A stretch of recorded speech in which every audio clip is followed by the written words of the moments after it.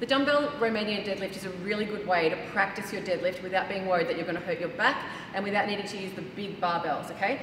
You choose the dumbbells at the weight that is appropriate for your strength wherever you are right now. All right, so just like normal, shoulders go back, chest proud to the sky, belly button drawn in. From here, it's a slight bend in the knee and you're going to come down to just about mid-shin and then drive back up. So from the side, we're going to glide those dumbbells straight down the front of your quads, down your shin bone.